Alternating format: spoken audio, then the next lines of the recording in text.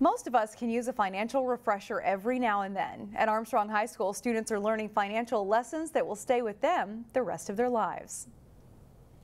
You can take out your notes. We're going to talk about a little bit about personal finance today. The new semester just started at Armstrong High, and these seniors are already thinking about next year and college. It's absolutely essential that these kids are given some personal finance education. James Redelsheimer is an economics teacher here at Armstrong, and in this class he's making sure his students have the financial tools they'll need once they graduate. I want them to take steps to realize to make wise investments about what they're spending. And yes, most students do have to borrow money, but they can keep it manageable. And he's got some innovative ways to make that happen.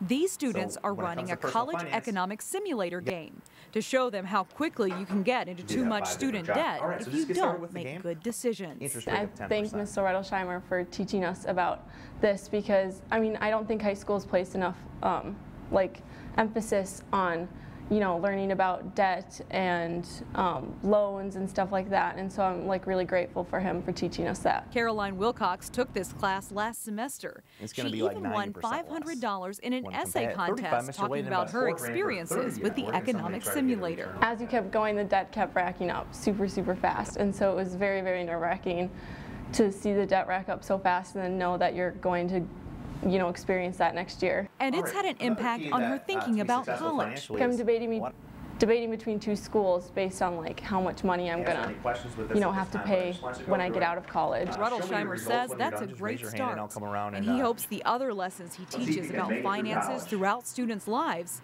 take hold as well. We're doing a disservice as schools to send kids out to the real world if they haven't had a personal finance education. Don't understand anything about the documents.